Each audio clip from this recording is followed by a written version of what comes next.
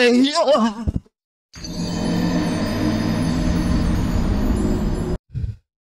We're gonna react to the latest news tech trending video. 97 hours on a luxury Canadian sleeper train. Toronto to Vancouver. Today, I'm riding this sleeper train for 97 hours. Das ist auch so ein, der hat so einen Akzent immer. I'm riding the sleeper train for 97 hours. Der hat, wisst ihr, der verschluckt manchmal so Buchstaben. I'm riding the sleeper train for 97 hours. I'm riding the sleeper train for 97 hours. Achtet mal drauf. Today, I'm riding this sleeper train for 97 hours across an entire continent. I'll show you exactly what it's like to live on board this train from economy to first class, and how you shower, the food you get, and what it's like to sleep on board. There's even separate viewing cars to enjoy one of the world's longest railway journeys, from mountains to cities to wilderness. Let's pick up my story at the beginning of this epic adventure in Toronto, Canada. Okay, also, sieht schon nice aus. Und er hat wieder die gleiche Musik wie in jedem Video. Er hat immer die gleiche Stockmusik, die immer Rest irgendwie wegkriegen muss. Well, hello there and welcome back to the channel. You join me here. Hat er ein neues Mikrofon? Bright and early at Toronto Union Station, where we're going to be catching the Canadian. Super excited about this, although a little daunted as we're going across an entire continent. Opened in 1927, Toronto Union Station is a landmark in its own right. It's Canada's largest and most opulent railway station, designed in a bourgeois style back in 1913. It's certainly stood the test of time, and is a fitting space to start our epic journey. We're in prestige class today, so instead of checking in at the counter, we're directed to the business class lounge, adjacent to the main ticketing hall. Dieser Song ist auch in jedem Video von ihm. After a warm Canadian greeting, our sieht ganz gut aus da. bags are checked, tickets validated, and we're shown into the lounge. Alles nur alte Leute wieder. Naturally, let's begin with a caffeine hit. It's still early after all. With coffee in hand, let me show you the special lounge within a lounge which prestige guests have access to. In fact, this section is entirely for us as there are no other guests in first class. In what seems Diese Shots sind eigentlich immer mein Favorite.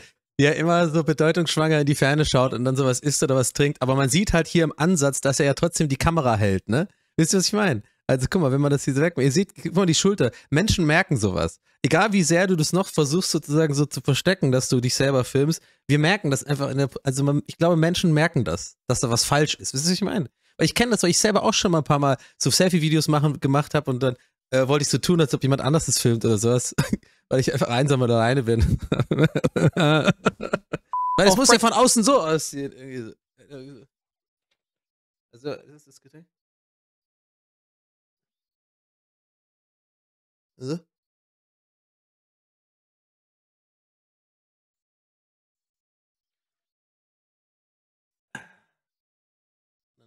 Okay.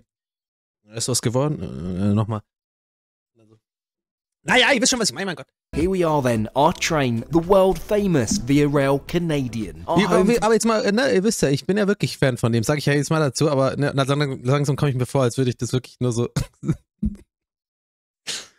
Nee, also ich mag das ja wirklich. Ich versuche jetzt nicht nur die ganze Zeit wie immer nur Gags zu machen, weil, also wie steht mir das? Ich finde die Zugdinger schon auch geil. Ich würde auch schon gern mal mit so einem richtig geilen Zug auch mal so lange fahren, so Schläferzug, wie heißt das? The next 97 hours, with its pedigree dating back to the first transcontinental passenger train Hat heute echt so ein Geschichtsding, hä? of 1886. This is a service rooted in history. It wasn't, however, until the 1950s that a new luxury offering came to light, known as the Canadian. What makes this so special is the train still operates the original 1950s Bud stainless steel cars. Oh, and it also appears on the Canadian $10 bill. Okay, krass. Fand ich jetzt eine interessante Info tatsächlich. Also schon ziemlich... Also wenn es auf dem Geld ist, dann ist es ja schon ziemlich krass. Prestige carriage is located to the rear of the train in car 130. There are 6 ensuite bedrooms per carriage, and we're in room D today, right in the centre. This is my preference for a smoother journey. Schöner Mantel. Millys Mantel ist gut. Gefällt mir gut. Schönes Outfit generell. Also sie hat auf jeden Fall einen deutlich besseren modischen Geschmack als er. Well, welcome on board, and yet again, welcome back to the channel, Milly. Hi. You're about to say you're back. I think that's your catchphrase, isn't it? Back. Oh, ich finde das so cringe, wie er mit ihr redet irgendwie. Wisst ihr, was ich meine? So, ich weiß nicht. Irgend sowas. Ich weiß nicht, Mann. Irgendwas finde ich daran, macht mich fertig, so wie er sie so bisschen so wie so ein Kind behandelt. So ein ganz bisschen irgendwie. But anyway, welcome to our room, our prestige class room. Moet. It's home for the next 5 days. Let's get settled in. We're going to set off and we'll show you all around. Sie hat nichts gesagt außer Hi gerade. Ist euch das eigentlich klar? Sie hat nichts gesagt außer Hi. Er hat komplett für sie geredet. Also er macht mit ihr, I'm back, genau. Er macht mit ihr eine Anmoderation, filmt das selber und übernimmt aber alle ihre Worte für sie und lässt sie sonst nichts anderes sagen. Aber wir wissen ja auch nicht, was hinter den Kulissen so, wir haben es ja letztes Mal gesehen, ein bisschen ist da was im Argen. Ich glaube, da ist ein bisschen auch Trouble in Paradise. Aber mal gucken. Genau, das, was rausgeschnitten wurde, ist Help me, please. Longest passenger train taking us. We'll cross the northern Ontario lakelands. I don't want to do these anymore. I can't film him eat anymore. I don't want to be on trains anymore. I don't want to be on planes anymore. I just want to be home and just live my life. Milly, I'm Milly. I'm Milly, please save me. Wide open prairies of Manitoba and Saskatchewan before passing the Alberta and British Columbian Rockies, finally arriving into Vancouver on day 5. Schon echt weit. Alter. As we trundle slowly out of Toronto, we're treated to epic views. Da sitzt immer Drake drauf und isst sein Mittagessen, ne? Of the CN Tower. It's actually more relevant than you'd think, as the CN Tower was commissioned by the Canadian National Railway Company back in 1973. Anyway, back to our prestige compartment. Oh, sieht das scheiße We're aus. offered champagne and canapes to begin with. This certainly is a far cry from Amtrak.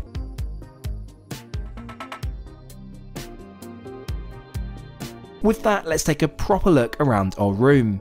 This is the very best class of travel within the Via Rail network and offered exclusively on the Canadian. With a huge Also jetzt ging das alles immer so schnell mit diesen Grafiken und ja, er sitzt in der Mitte, weil da am wenigsten irgendwie gewackelt wird. Aber ganz ehrlich, Leute, das Zimmer sieht doch nicht geil aus. Ich weiß auch nicht, was es kostet und so, das ist ja auch noch nicht das Thema. Vielleicht wechseln die auch irgendwo hin. Aber ich finde das jetzt irgendwie echt ein bisschen wack hier. Also es ist schon geil, alleine sein kleines Abteil zu haben, aber irgendwie, da ist ja doch schon viel geiler. Also da war Orient Express und so weiter, war schon viel krasser. Huge panoramic window and a comfy leather-adorned L-shaped couch for use in the day, and this will convert to a comfortable double bed by night. There's even a TV loaded with a variety of movies and TV shows. Ja, kostet eigentlich relativ, sag halt, war Kyros im Chat, kostet eigentlich relativ viel, aber er hat da einen Tipp. Meint ihr, Chat, der hat vielleicht irgendwie so einen Kumpel oder so, oder irgendwie jemand, den er kennt oder so? Eventuell mit einer Reiseagentur, wo es eventuell was ein bisschen billiger gibt. There's a mini bar which can be stocked with drinks of your choosing, replenished throughout your journey. There are several power outlets which will keep your devices charged, with AC being controlled via a central control panel. You're also able to call your concierge at any time, anything from room service to turn down. It's a smart space, that's for sure, but it needs to be for this price point. There's also an ensuite bathroom, complete with shower and Le Labo amenities. Though we'll take a closer look. Ihr wisst ja, ich bin naja, ist nicht so mein Lieblingshumorgebiet. Ich meine, es ist auch gar nicht witzig, sondern wir müssen auch mal die Sachen ansprechen, die unangenehm ist. Aber wenn ich da mit meiner Freundin unterwegs bin, also es wird das 3., 4. Date und dann musst du da halt irgendwie groß, ne? Ist halt schon unangenehm. Ich meine, das ist eine kleine Kabine, die Tür ist einfach direkt da kannst du auch echt nichts mehr machen, ne? Though we'll take a closer look at this later on. Er wird sich wahrscheinlich wieder nackt angucken, oder? Unnötigerweise. Each meal is served in 2 sittings, and sometimes 3 during peak summer travel. In Prestige you get the first pick of timings, and we've gone for the later sitting today. Aside from room service, meals are all served in the dining carriage, which is located 1 car down the train. It's a lovely place to be with. Wow, das ist aber nice, Leute. Bisschen vielleicht zu hell und so, bisschen, also nicht so warm. Ein paar warme Farben wären besser. Aber huge panoramic windows and seating arranged into place settings of 4. That is aside from our separate booth to the rear, which has been reserved just for Milly and I. Shall we take a look at the menu then? An impressive 4 options for main is offered, along with soup of the day and a selection of desserts. In terms of drinks, these are chargeable to most passengers, however Prestige guests get these included. Naturally, let's begin proceedings with an ice cold DC as our orders are placed. Ice cold DC? Er nennt Diet Coke DC. Okay. Certainly started to get a lot Natürlich wieder NASA. Was hat der denn immer mit seinen NASA-Sachen immer? busier in here. Remember, it's communal seating for most, so be prepared to make some new friends. Soup of the day turns out to be a tomato served with a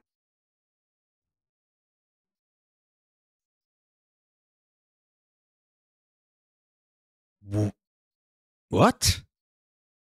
Sieht aber nicht gut aus. Kellogg's cracker. I can't Boah, das ist aber ein bisschen billig, Alter. say I've been served such a combo before, but hey, it works really well. Nee, komm. Mit so einem eingepackten fucking Kellogg's Cracker und dann so einer Tomatensuppe, die schwarz ist? I don't know. A few minutes later, Ich muss schon sagen, Milly gefällt mir, sieht gut aus in diesem Video. Der Pulli gefällt mir. Guter Style. served our main. Milly goes for the spinach and ricotta cannelloni. Ja, sie hat das viel geilere Essen. Ja, das ist schön getoastet. Was ist das hier? So ein bisschen Quinoa-Linsenzeugs? Complete with a rich tomato sauce and garlic ciabatta. Meanwhile, I opt for the pulled pork sandwich. And as if this isn't enough, there's apple crumble and chocolate ice cream. Oh. Ich bin ja kein Dessert-Typ, ne? Aber ich finde, das ist schon geil. So ein sowas Warmes, so super Süßes mit so Schokolade, das schon würde ich auch essen. Top marks all around, albeit I'm now rather full. Just as lunch concludes, we pass over the famous Parry Sound Trestle Bridge, completed in 1907 by the Canadian Pacific Railway. Der hat echt heute so ein Geschichtsding. 105 feet high, the trestle provides single-track passage for westbound traffic, whilst eastbound uses Canadian national tracks. This also means that we've arrived at our first fresh air break. Better get wrapped up warmly, it's certainly well below zero outside currently. Was war der Schnitt jetzt? Das ist Millys Jacke, der hat er jetzt auf die Kamera geschmissen, okay? However, today I'll just be attempting not to stack it on the incredibly icy platform. We've already travelled a few hundred kilometres, so we're now in quite different surrounds to Toronto, of course, but time to get some fresh air. Also da hätte ich ja gar keinen Bock. Also das sieht aus wie, da bin ich eine Minute draußen, rauch eine und wir wieder rein. Da ist ja gar nichts. And step onto some solid ground just briefly.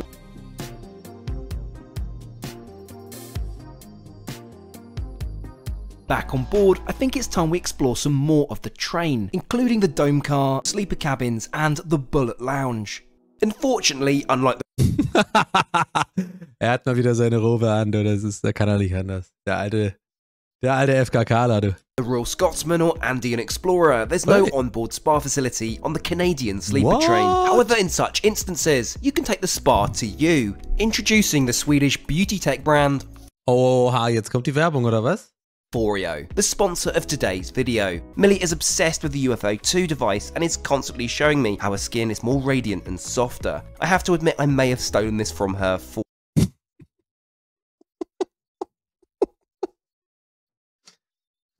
Dieser Blick.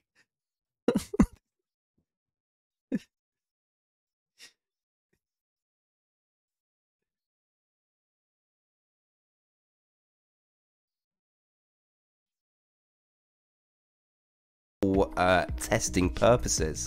Now let's go up another class to the private cabin for one. These feature lockable doors. Warte, ist das das Klo? Das ist nicht das Klo, oder? Nee, warte, das war nicht das Klo. Privacy curtains and an all-important ensuite. Was? Das ist das doch. Das ist doch. Ey, nein. Nein. Das soll die eine Klasse besser sein? Ich sitze quasi. Es ist auf Klo reisen. No way.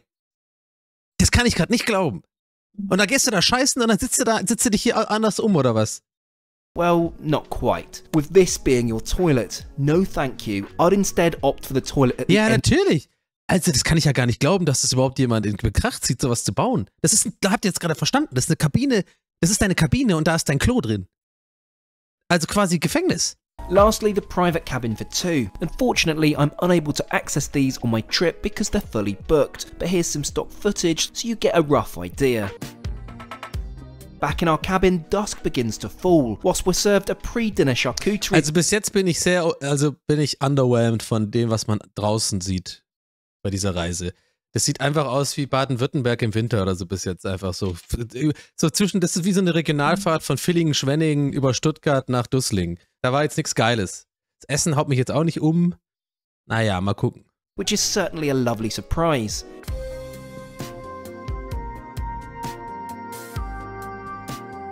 Okay, it's that time again. We're at the second sitting for dinner too, but remain at the same booth to the rear of the dining car. This evening's menu looks particularly special. Dining car. And I'm sure you can guess what I'm going to be going. Dining car. Our drinks are served. Dining car. Then orders taken. And in no time at all, we're served an appetizer of salmon. Ah. Kaviar mit Sperma. Nice. Grüße aus der Küche. Also es sieht alles irgendwie ein bisschen scheiße aus. Salmon roe and creme fraiche on bellinis with a side salad of balsamic dressing. Not quite beluga caviar, but most tasty. As we drift... Guckt euch mal diese... Leute, ich wette, der war auch bei dieser Reise und dachte sich, scheiße, hier gibt's ja wirklich gar nichts zu filmen, die ersten 100 Kilometer, 300, 400 Kilometer. Through the darkness of Ontario, we're served a delicious pretzel roll along with... Was ist trostlos, bitte? Ey, wenn wir das bei mir auf dem Kanal als Reaction raushauen, können wir bitte das als Titelbild nehmen?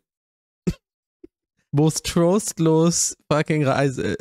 Roll along with our mains. We both opt for the steak, however not being a huge mushroom fan. Aber sieht man, dass es aufgewärmt wurde, das wurde nicht gebraten. Having mine without the sauce. It's cooked to my liking of medium rare, top marks. Top marks. To finish, we're served a Tony Carr, top marks. Rich, decadent chocolate brownie cake, which is utterly divine. Bei Milly auf dem Teller steht Help. Tummy's full, let's head back to our cabin for some sleep. It's worth noting that our room is accessible by hotel-style keycards, unlike the rest of the train which just lock from the inside. So our room has been transformed into some very comfortable sleeping quarters, even down to some Belgian chocolate being placed next to our pillow. All in the detail, eh? It's time to... All in the detail, eh?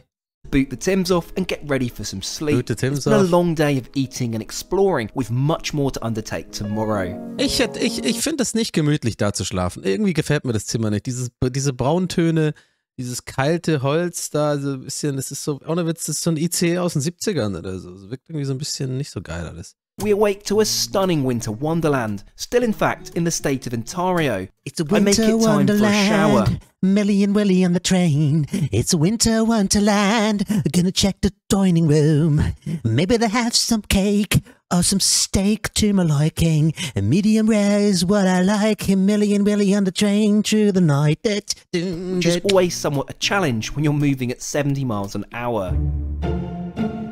Oh, jetzt kommt was Witziges. Er hat witzige Musik drunter. Achtung, witzige Musik. Oh, ist ihm was runtergefallen oder so? Was passiert jetzt? Crazy music.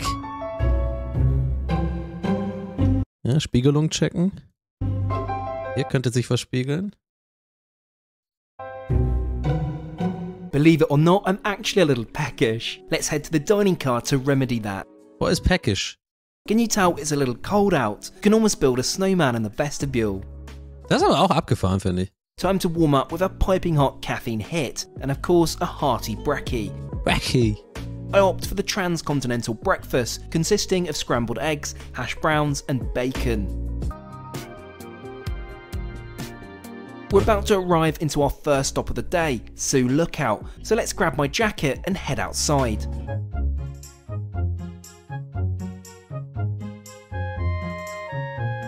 Es sieht auch nicht geil aus.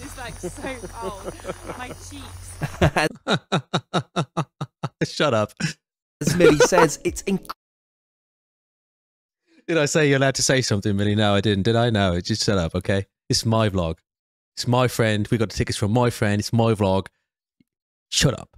Incredibly cold here, a bitter minus 25 Celsius. I'm only joking, by the way. Up, let's yomp it up the front of the train and take a look at our locomotive, taking us all the way to British Columbia. That's cool. We're in fact being pulled by two General Electric P42 DCs with a combined 8,500 horsepower. That should certainly do the trick. Anyway, back to Solo Lookout, known by locals as Hub of... Ey, wie verrückt ist es eigentlich, dass wir immer noch in Pferdestärken rechnen? Jetzt mal ohne Scheiß. Warum rechnen wir noch in Pferdestärke? Vor 100 Jahren haben wir Pferde gehabt, die halt Sachen machen. Die machen nichts mehr. Können wir das nicht mal ändern in irgendwie einfach, ja, nix Amis halt. Das machen die Deutschen ja auch. Es wird auch immer noch in PS gerechnet. Ich weiß nicht, irgendwie sowas wie Kilowatt. Donny-Stärke. DS. Today the town is a busy hub for healthcare and education for the northern communities, but swells in size during the summer months with many seasonal visitors. Das sieht doch scheiße aus, dieser Ort. Da will ich doch gar nicht sein. Welcome to, it's quite a small town, although for the area it's a big town, with a population of around 5,000 people.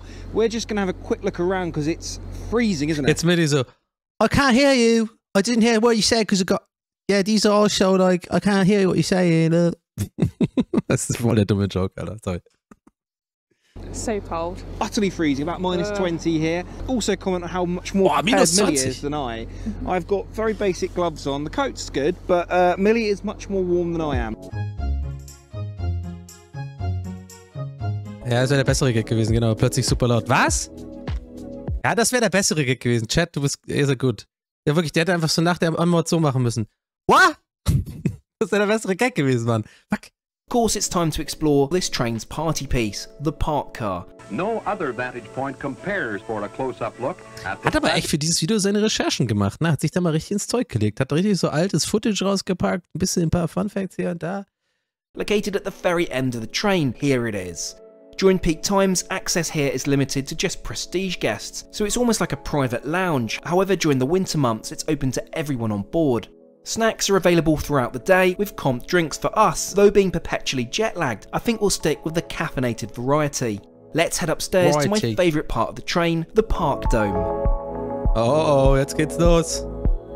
Den Shot hat er jetzt ein paar Mal schon geteased. Ah, hier kommt der Main Shot.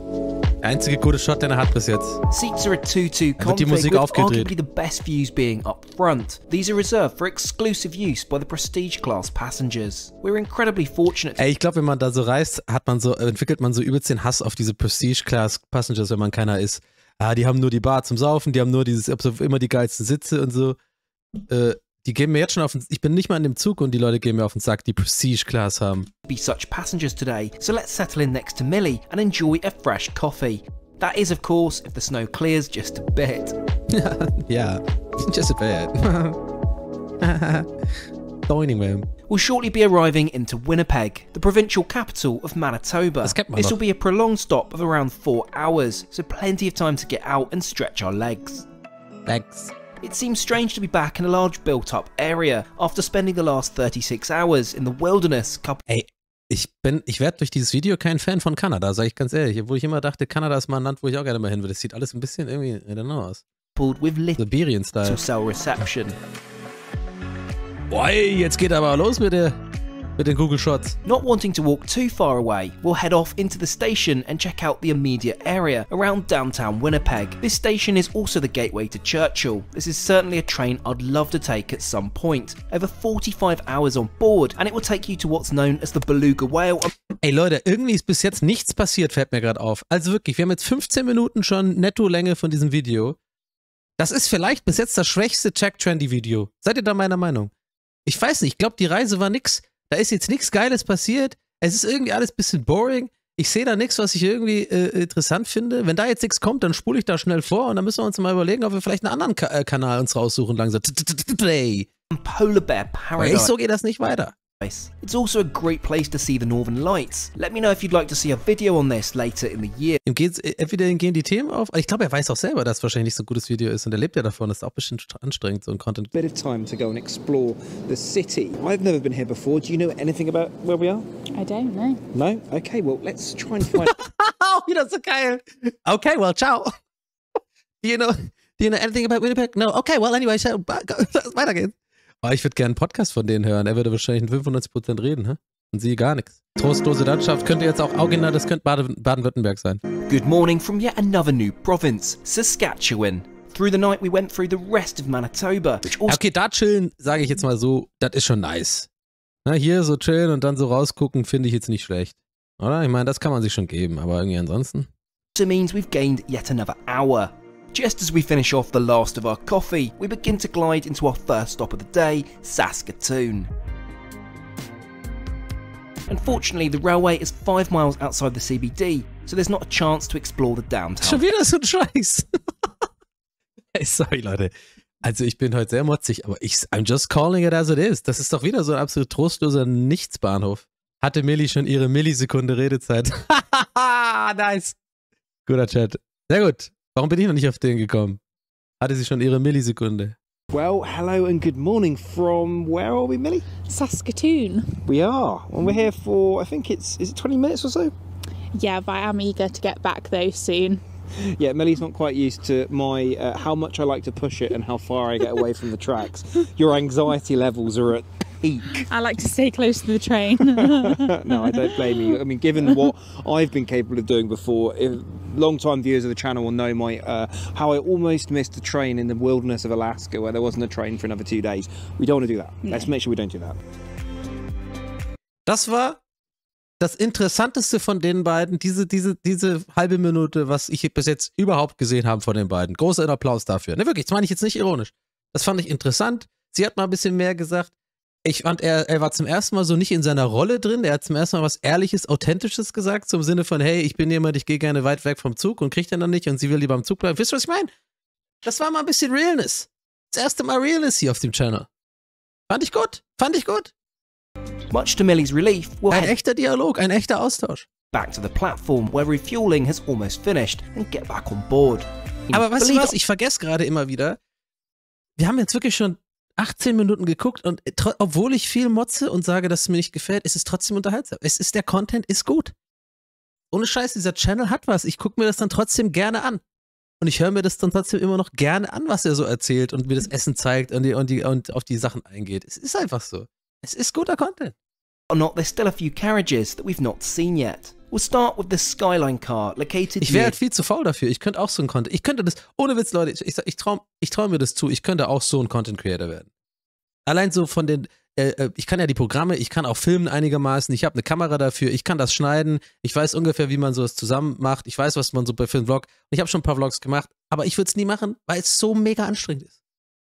Bin ich einfach ehrlich. Die Scheiße ist mega anstrengend. Der muss jeden Shot immer machen, du musst immer die Kamera aufstellen, du musst immer dich dran erinnern, was hast du gefilmt. Das ist wirklich Arbeit. Ohne Witz, habe ich schon mal gesagt, glaube ich, in so einer Reaction. Man muss immer auch einen roten Faden haben und sich überlegen für einen Schnitt. Du kannst ja nichts nachdrehen, wenn du irgendwie unterwegs drehst. Da musst du es irgendwie im Schnitt lösen und so. Es ist schon eine Arbeit. Das wird mich halt stressen. Ich könnte so eine Reise halt nicht genießen, wenn ich diesen Vlog, wenn ich es vloggen müsste. Beweise es einmal. Vielleicht machen wir das wirklich mal so als Experiment und dann sage ich wirklich zu der Community, pass auf, ich gehe jetzt wirklich mal auf eine Reise und der einzige Zweck ist, warum ich das mache, ist für ein YouTube-Video. Das könnte ich wiederum machen, weil das ist ja dann von vorne bis hinten Arbeit. Ja? Fände ich sogar ganz lustig, könnte man sich mal überlegen. Weiß ich nicht. Ich fahre ein Wochenende nach Mallorca oder sowas und mache da einen Vlog. Und da habe ich eine andere Einstellung zu. Aber der geht lauter auf so geile Reisen und so geiles Essen und so. Und ich glaube, man kann das dann nicht genießen. Ich könnte das halt nicht genießen, auch wenn es immer nur ein paar Minuten Film ist und der Tag hat da 24 Stunden, ist es schon Arbeit. Das darf man nicht unterschätzen. Hey, schwierig. accessible to both sleeper and economy passengers with this comfy lounge to relax in. Sieht total scheiße aus. Sieht absolut scheiße aus. This is also where the catering provision is for economy, but also on demand for sleeper passengers. There's also a less glamorous dining room to eat. Oh, Alter, ich krieg echt direkt Depressionen, wenn ich das sehe. Wirklich, da krieg ich echt Depressionen. Horror. Wisst ihr, wie das aussieht? Das sieht aus wie auf so einer Fähre, so einer viel zu alten Fähre. So sehen die auch immer unten aus, wenn du da irgendwie sitzt mit so einer traurigen Bockwurst oder sowas. Von Rügen nach irgendwo hin. So auf so einem alten DDR-Fähre. I believe it's referred to as the Skyline Cafe. But the real special feature of this car is yet another dome upstairs. Dome.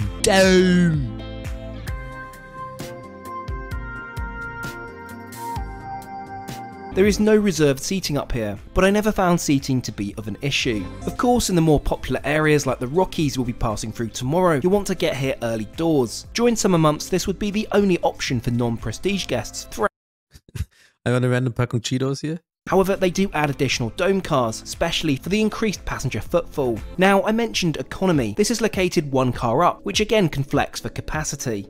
Today, there's just one of these cars on the train, but more are added during peak season travel. I can't say I'd like to do 5 days here though. With the sun getting lower in the sky, remember it's winter still, so it sets pretty early. Let's go and enjoy the views from the prestige seating. Also 5 Tage könnte ich das auf keinen Fall auch. Also in so einer Kabine 5 Tage, da wirst du ja wahnsinnig. Oh, and so that we can enjoy drinks served at our seats too.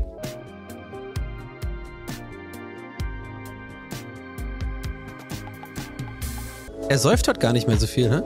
it's of course dinner time in the restaurant car, and what a treat we have this evening. Dann kriegen die das umsonst oder nicht? Das habe ich nicht To ganz gerafft. start, I opt for the butternut squash soup, but it's the main event I'm most looking forward to. The prime rib of beef, of course, complemented by a rich rosemary demi-glaze. Phenomenal. Phenomenal. Der hat noch nie was gegessen, was ich gekocht habe, ha? Zu leichtfertig mit diesem Wort. To close, we both go for the famous chocolate brownie cake. This has got to be one of my favourite desserts on board a train to date, top marks via rail. And with that, it's time to turn in for the night. Good morning from Jasper, Alberta. Yet another new province after we've travelled through the night. Sieht auch wieder scheiße aus. Okay, hier ist aber der Berg, sieht gut aus. Der Berg links, okay. From Saskatchewan. Unlike the provinces we've passed through so far with indigenous derived names, Alberta was named after Queen Victoria's fourth daughter, Princess Alberta, in 1905. Jasper for me marks one of the highlights of the trip, as we'll be continuing through the Rocky Mountains today. Jasper is an all-season playground, from skiing during the winter months through cross-country. Was haben die Rocky Mountains für den höchsten Berg? Was schätzt ihr? Das kann man nicht mit den Alpen vergleichen, oder? Das sind so Pseudo-Alpen, oder? Rocky Mountains, was glaubt ihr? Ich sage, der höchste Berg in den Rocky Mountains hat nicht mehr als 2500 Meter. 4600, okay. 4400, okay. Mount Albert. Aber ist auch lächerlich, da sind die Schweizer so. Das soll ein Berg sein, das ist kein Berg. Das ist ein Hügel. It's also one of the terminus stations of the Rocky Mountaineer, a luxury train which I took last summer. Ja, das sieht schon geil aus. Well, it's a beautiful good morning here from Jasper, Alberta. It's around 8 o'clock and we've got about an hour to explore. Sieht alles aus wie bei South Park halt, ne? Das sieht auch, original, sieht aus wie South Park. Das sieht aus wie South Park. Off the train. This town is somewhere I want to be for much longer. It's of course. Das sieht aus wie Kenny. Also our first look Oder at wie, nicht Kenny, aber ausgerechnet Kenny, weil Rocky Mountains, because last night when we were sleeping we went through much of the Rockies, but we do have some incredible views coming up this morning. Höchster Berg in der Schweiz ist 4634 Meter hoch. Scheiße, habe ich jetzt eine zu große Fresse gehabt? Ich dachte irgendwie in den Alpen wären 4. Ne, stimmt, ich habe an Himalaya gedacht, ne? Nee, scheiße, die Alpen haben auch nur 4,5. Scheiße. Ah Gott, keine Ahnung, was da los ist. Oh, ja, gut. Aber irgendwie sind es trotzdem Pseudoberge. Rocky Mountains, Bullshit. Die Amis können nicht Berge. Die Amis können auch nicht Skifahren und sowas. Ja, kommt mir jetzt nicht mit irgendwelchen Olympiaden und sowas. Ist mir egal, die können es nicht. Die Schweizer, die Österreicher, so, Punkt aus. While the Rocky Mountaineer exclusively runs a train for this sector. Okay, das ist eher der Teil, der mich interessiert. So habe ich mir ihr auch, Chat, oder? Wir haben uns die ganze Reise so vorgestellt. Ich glaube, die auch. Ich glaube, die dachten, die ganze Reise sieht das halt so aus. Aber es sah halt nicht die ganze Zeit so aus. Nur das Ende. I have to admit, this is one of the most magical train experiences I've had to date. Gliding through one of the world's most iconic mountain... Okay. Ich nehme das vielleicht mit der Schweiz zurück. Der sieht schon krass aus. Die sind ja viel steiler. Vielleicht sind die sogar noch cooler als die Alpen. Das sieht schon geil aus, der Berg hier. Ranges, all whilst kicking back in a comfy recliner, sipping coffee in the warmth. But that's not all. As we continue even higher, we wind through forests under heavy snow. Das ist geil. It's really just a dream at this Hi point. mate, you got broken down, yeah? Where you gonna die? It's cold. So würde ich machen als Train Conductor.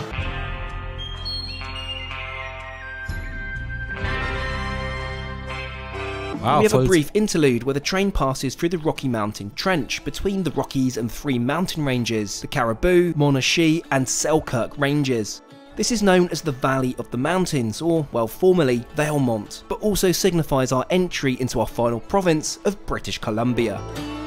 Das ist aber schon Amerika, oder? Given it's past midday now, I think we should indulge in a spot of brunch. Wie sieht die Couch für sich alleine? Was ist das denn? Hallo? Das ist doch noch Couch. Was ist das? Finde ich nicht in Ordnung. Die nimmt das einfach für sich. Macht die Füße da hoch, oder was? This is served in the dining car, and given we've been up since about 6 AM, I'm definitely feeling more lunch than breakfast. So pasta is on the agenda. Er macht Sober Oktober oder was mäßig? Der trinkt nicht mehr. Wo ist der Moet? Ah, die haben am Anfang so einen Sekt getrunken, ne? Aber er ist brav diesmal. Er isst nicht so viel, hä? Er trinkt nicht so viel. Pasta of the day is a delicious 4-cheese ravioli served with fresh garlic bread. Sieht nicht aus wie Pasta, gut, aber okay. Sieht aus wie Toast. Aber irgendwie, ich glaube, es ist lecker. It most definitely hits the spot. However, the resulting food coma means an afternoon nap is most certainly needed. Yeah, just a nap, huh? Aber bestimmt nur geschlafen, du. This of course highlights the benefit of having turn-down service whenever you want. I'd say sitting back in our comfy bed, being gently rocked by the motion of the moving train and looking out of the panoramic... Yeah, being gently rocked by the motion of the train. Yeah. So is it just the motion of the train that's gently rocking you and Millie, or really just the motion of the train? Gentle motion of the train? Nothing else? No? Awake and rejuvenated, we're about to arrive into Kamloops, incorporated. Bisschen Ruhrpott. It's an important transportation hub, but also a tourist hotspot. It's actually one of Canada's sunniest destinations, with many resorts popping up to cater for both domestic and international visitors. Also bitte, Leute, jetzt hört doch mal auf. Erzähl mir doch nichts. Es sieht doch scheiße aus, Mann. Das ist ein Tourist Hotspot. We're around a 20-minute drive outside of Kamloops. In fact, I was here before when I took the Rocky Mountaineer from Banff to Vancouver. This was the mid-stopover point, and in fact, you probably just saw in the corner of the shots just now the Rocky Mountaineer, which is basically in hibernation mode until the summer months.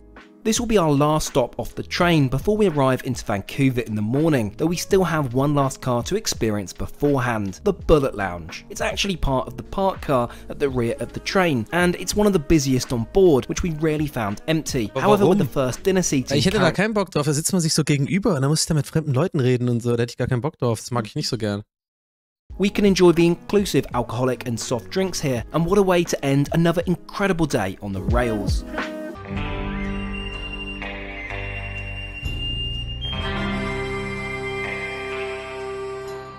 It's time for our last dinner on board, and starting with the Cajun Salmon.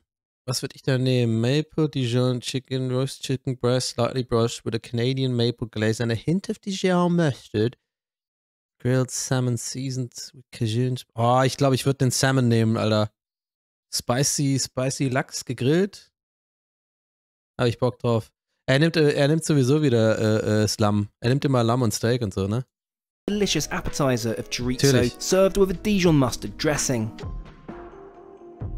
Doch viel zu wenig, bin ich nicht satt. Dann noch so ein Laugenbrötchen dazu, ha? For main, Milly went for the rack of lamb, whilst I went for the chickpea curry, served with fresh roti. Wirklich? Das hat ein bisschen einen Erasco-Look. Ordinarily, I'd have chosen the lamb too, but fancy something a little different this Seht ihr, ich kenne doch meinen Willy. Is the chocolate brownie cake, back on the menu by popular demand. Seriously, I need to find the recipe for this one. Well, good morning and welcome to our very last mile heading into Vancouver. By this point, you've probably wondered just how much this all cost. Well, ich will mal schätzen. Ich sage, für 2 Passagiere, das, was die da hatten, die haben so einen Sleeperwagen. Ich gucke nicht in den Chat, ich will mal selber schätzen.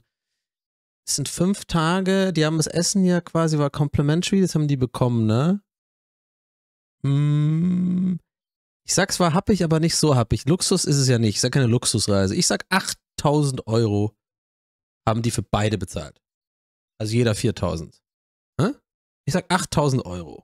Well, it was far from cheap. For 5 days in prestige class for the two of us came to 11,257 Canadian dollars. Okay, ich war gar nicht so viel drüber. Weil Dollar sind ja weniger wert, ne? Okay, aber trotzdem, ja, ist schon krass mit den, hier kommt ja noch so die Taxes dazu und so. Oh, 11.300. Glaubt ihr, der kriegt das überhaupt mit dem YouTube-Video rein? Ja, wahrscheinlich schon, der hat echt Millionen von Views, ne? Der macht schon viel Kohle. Now, the service was flawless, the food was incredible, and it was a very comfortable way of crossing the country. However, it's still a... Warte, was sind denn Canadian Dollar? Ganz kurz, warte mal. Ey, ich hab's fast spot on! Ich bin gut! 12.000 Canadian Dollar, ich hab richtig geschätzt. Nice, gut, dass wir das nochmal gerechnet haben, ha? Nice. Ja. Crazy amount of money, and whilst I absolutely loved it, this is Orient Express level of cost. If I was to do this again, I'd probably go for the Sleeper Plus cabin for 2 at over half the price. Well, we are happy to announce that we have arrived safely in Vancouver after 5 days on the rail all the way from Toronto. Milly, how has your experience been on the Canadian? Ich bin mal gespannt, guck mal, ich sehe das Video, wir haben nur noch 30 Sekunden, also viel kann sie jetzt nicht sagen. Oh, it's been absolutely amazing. The staff were lovely, the food was amazing. Oh my god, the food. I feel like I don't need to eat for dinner. Ist es so?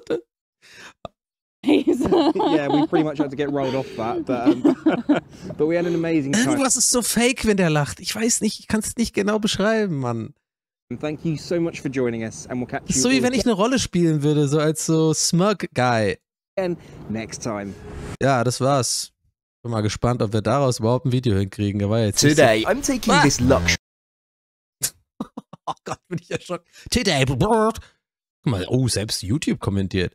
Will is making me want to pack my bags right now. Was ist das denn? Irgend so ein Praktikant bei YouTube, der den Kanal managen darf, oder was? I'm gonna pack my bag right now. Was ist das denn für ein Schleimer-Kommentar?